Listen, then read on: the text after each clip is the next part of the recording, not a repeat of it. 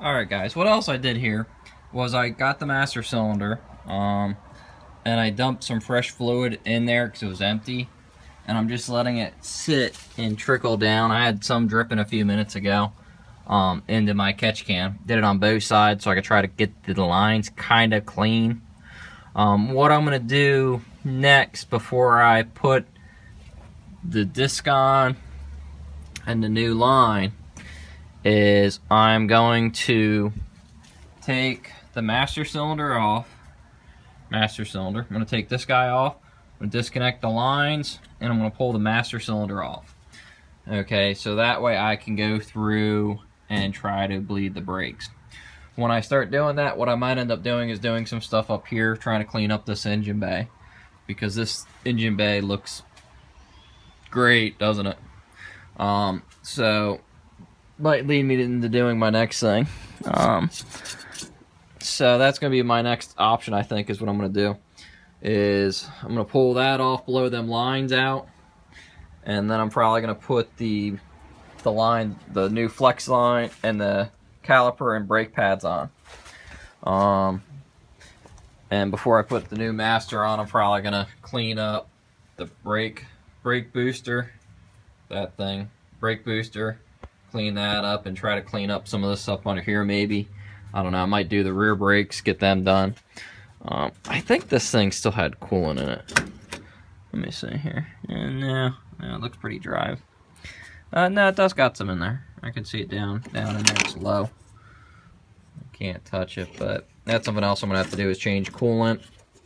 I might try to run this radiator, see if it works. And I'm gonna see what else I can do up in here to maybe try to clean this up a little bit. I might get some of that GM black like I used on the wheel wells and maybe clean this up and paint this. I might look online to see if I can get a new sticker for this maybe. And if I can, then I'll take the old sticker off, both stickers, and I'll clean it. I'll take a bunch of pictures with, you know, measurement from there to there so I can try to put the sticker back exactly where it was. Try to clean it, paint it. Might take this radiator shroud off and wash it. And just try to clean it up. I mean, so that way I can try to make everything work. And I might wire brush the bottom of this like I did on the Charger. Wire brush that and hit it with some of that GM black. And just try to make it appear better. I mean, this doesn't look good. And I mean, I'm not going to make this car into a completely restored car right now. My whole thing is to make it into a good, reliable driver if I want to be able to drive it. As you guys can see how much I've already cleaned with dust and dirt. So I got to clean that up. But I'm getting there. I still have to put this side back on. But you don't need to see both sides. The other thing to do too is, like, I painted this section. I'm also painted the calipers. If you don't paint them, they will. Sorry about showing you guys my chainsaw there. Just trying to get this open so I can show you. I did paint the caliper with the engine enamel. I use the this is what I use, Duplicolor engine with ceramic. Withstands up to 500. It should work good, I would think. My caliper hopefully won't get over 500 degrees. I just use the cast iron on it. So, but that's what I'm doing here, and I'm gonna start pulling this off. To pull the master cylinder off isn't that hard. You got this nut and this nut you want to take off first for the lines if you're gonna try to keep them and not get rid of them or put new lines on. My lines seem like they're in good shape, so I'm going to try to reuse my brake lines to save myself some money right now, because they're not rusted through, because the new lines you get will be won't be as good. So I'm going to try to pull them off, and then I'm going to pull this master off so that way I can take some air and I can blow through the lines. Just remember that your rear brakes, I think, is the front. I'll have to figure it out. I forget which line's which, but it's not a big deal. So, again, this is an AC car, but I don't know if the AC compressor probably doesn't work. I might take it off, see if I can find something that will work with the current Freon I can get, just to have the AC in there to see if I can make it work. I don't know. That's way down the line though. I mean, it's going in the winter now and it gets like 30 degrees here, so having AC is not, not an important thing right now. But that's way down the line to see what I can do. But alright guys, well, this is going to be, I think that's about it for now. I'm going to start tearing this thing apart some and try to see if I can work before the storm comes in so I don't have to go in and out in the rain. Well, thank you all for watching. Please like, subscribe, and when I get done taking stuff apart, I'll make a video showing that. Oh yeah, the other thing I did too, I'll show you guys this real quick, is my turn signal indicator. I was going to put that back together, but it had some rust on it, so I cleaned it and I used some chrome spray paint on it just to make it look better. I mean, I know I could buy new ones for probably 20 bucks for the stem, but I'm just trying to do what I can do to use what I have for now. So I don't have a ton of money to go out and go buy all brand new parts for this thing. So if I can save something, I will. If I can fix something, I will. Well, anyway, thanks for watching, and we'll see. Hopefully, I'll be getting more done with the brakes, and we'll be good. Alright, guys. I got the rotors on there. Got them mounted up. I'm getting ready to lay out the stuff for doing the brakes and putting the pads on. I pulled the master cylinder off. So what you got is you got the 2 lines, then you got 2 nuts, and this bracket goes on top. So I pulled that off so then I can get that out, and what I want to do is I want to try to blow the lines out. But before I do that, I'm just laying out my stuff. So I got my caliper, I got my line, and now when you look at the brake pads, you can see there's 1 pad of each type on there. So I open the new pads up, and of course it's, gotta love it, AC Delco parts, assembled in Mexico. So where's all the other parts made from if it's been assembled in Mexico? California warning. So it's you gotta love that, assembled in Mexico. So are the individual parts made in China and then it's assembled in Mexico or what? But anyway, as you can see with the pads, you got one type and one type. So you're gonna put 1 of each pad on each side. So I'm gonna go ahead and open these, and I'm gonna set 1 pad there, and I'm gonna set the same on the other side. So that way I have all my parts laid out, so I can hopefully just sit down and start putting stuff together, maybe. So let's see if I can try to maybe get the flex lines on tonight and the other stuff. So when you take these out, this looks the same as that, and the other 2 look the same. So I'm just going to take 1 of one, and place them. So, I mean, they're assembled in Mexico. Hopefully they're good quality. I don't know. I'll find out. So, it's all AC Delco parts, but made in China, assembled in Mexico. I mean, here's the master cylinder. It doesn't even say where that, brake master cylinder, new item, made in China. China. So anyway, so I'm gonna lay out this stuff, and I'm gonna try to start figuring out what I'm gonna do. Before I bring you guys back, I'm probably just gonna take my air compressor and just put some light air pressure in the lines just to try to blow them out, and then I'll probably put the new flex lines on there and all that. Just make sure when you guys, if you do blow out your lines like this, that you make sure you have your lines in something, old lines, so you don't get it all over your fresh paint if you guys painted the wheel wells like this, because it will eat it up. So, I'm going to see what I'm going to do tonight. I might work on that, I might not. Alright guys, I'm going to see how this works with this camera view here. So you guys can kind of see what we got to do here with putting this brake back on. So what we got is we got our area here where the master cylinder goes there. No, where the caliper goes. Okay, so I'm gonna try to see if I can show you guys how all this kind of goes. And I'm not exactly sure myself because this thing's not put together, I think, with all the parts either. So we're gonna see how this works. Okay. I got this clip. I don't know where this clip goes either. See, when I bought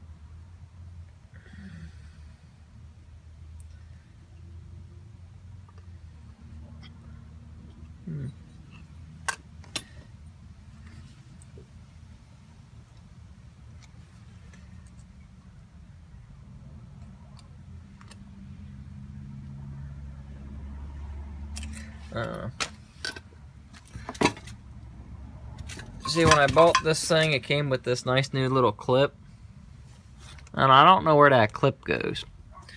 So we're gonna, I don't know. We're gonna see if we can figure it out here. Let me screw up my whole camera view here. What I'm gonna do is show you guys first what you got to do with the caliper. Okay, because you got to take your one shoe, and your one shoe's got to go there like that. See, that way it lines through it. And your other shoe, let me set that there. Your one shoe goes that way, and your other shoe is going to drop down in there like that, which when it sits in there, it's going to sit like that, and it's going to get caught on that pin. So when that pin goes through like that, it should hold it all. See how that's holding it? So that's what you're going to try to do when you set it up on there. I'm trying to think about how I can really get a good view of this for you guys. Let's try, maybe I can get my camera positioned somewhere up here maybe. So sorry about this, guys. I'm a single cameraman, single camera person trying to do it all by myself. So we're gonna see what I can do here. Maybe trying to get this thing kinda,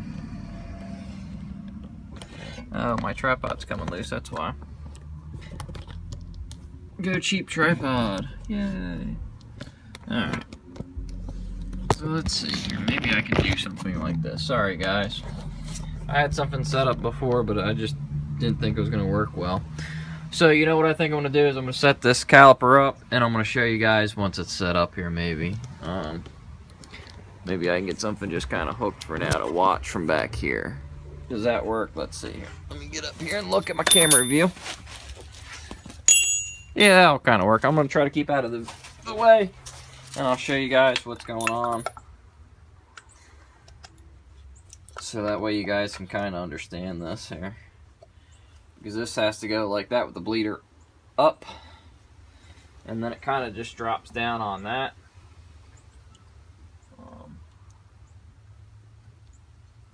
Like that, and it kind of just sits in there like so.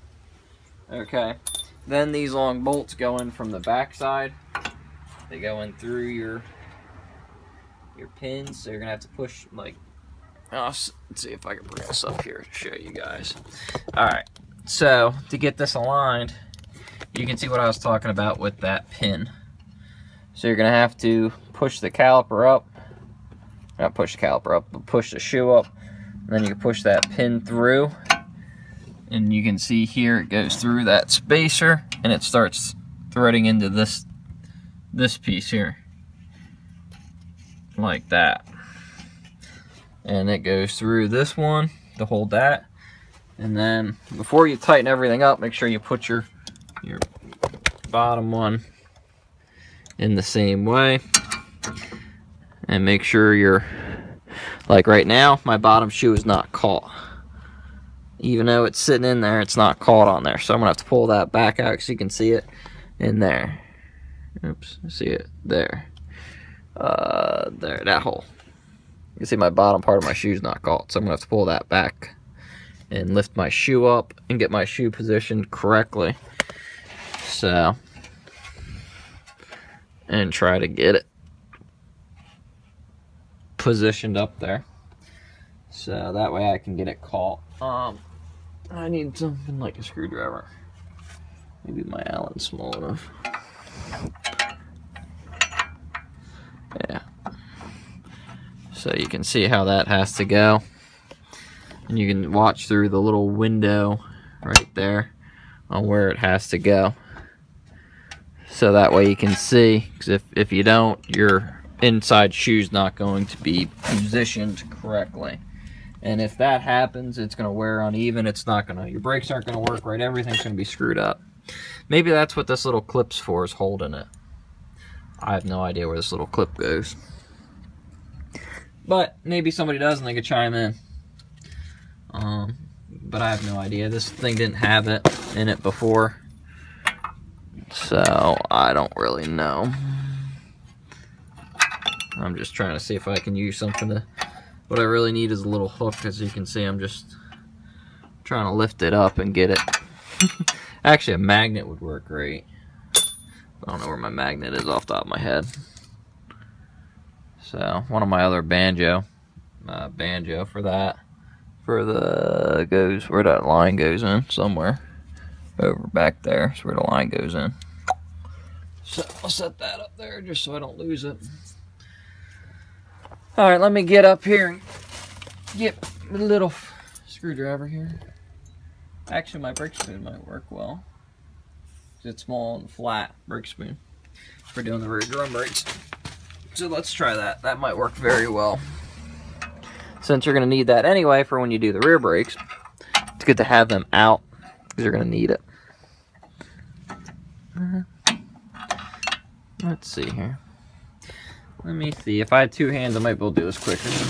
Let me see if I can get this positioned somewhere up here, so that way you guys can kind of watch me do it with two hands. Ooh, sorry about all the camera work, guys. I'm not very good at this stuff yet. There we go. So now you can kind of see what I'm trying to do. And we'll see if we can do it with two hands. Now.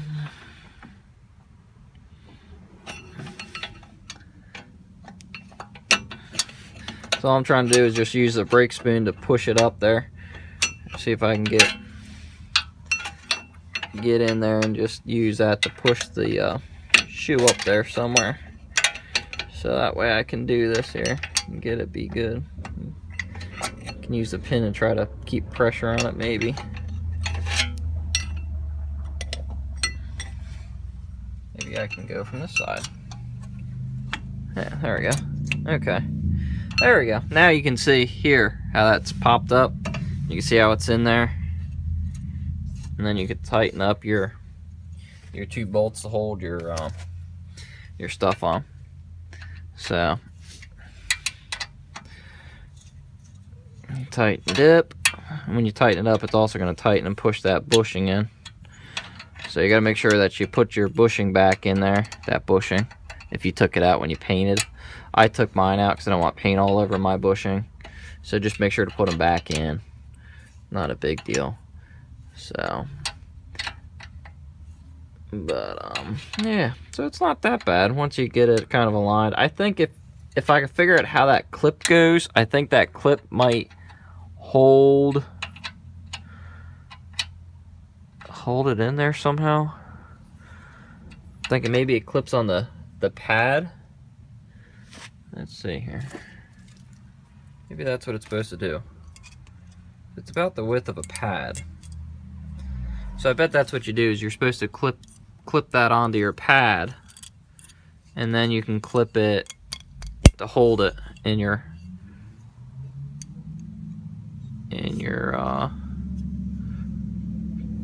yeah, that's what I bet it does. So let's see here. I could try to take that back apart and see if that will actually work that way. Well, we'll take that back apart. Not a big deal. I bet that's how it's supposed to go. You're supposed to probably use that to hold the pad in place so you can put it in there. I bet that's what it does. So let's take that apart real quick and we'll check and see if my guess is right. 'Cause I honestly don't know on that. But I bet that's what it does. So we'll, let me try to lean that up a little bit more. Oops.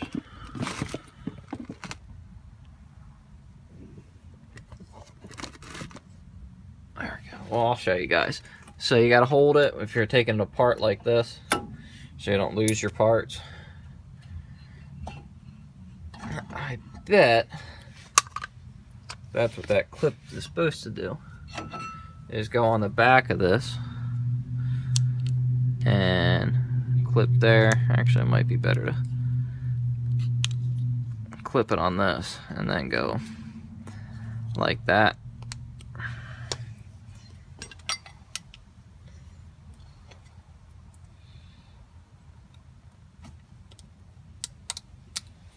I bet if you clip that little clip in there like that, you gotta put it like that, it holds it. See? So if you have that little clip, that's what you can do with it. It holds the pad in there like so. So we figured that out. At least it's supposed to. It looks like it just likes to flop around a little bit, but that's what that little clip does.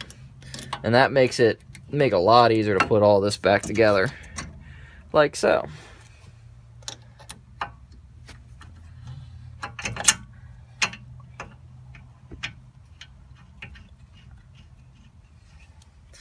So that little clip made life easy. You can see the pads caught on that one, caught there, caught there, caught there, and caught there. Alright, so that's how you do it.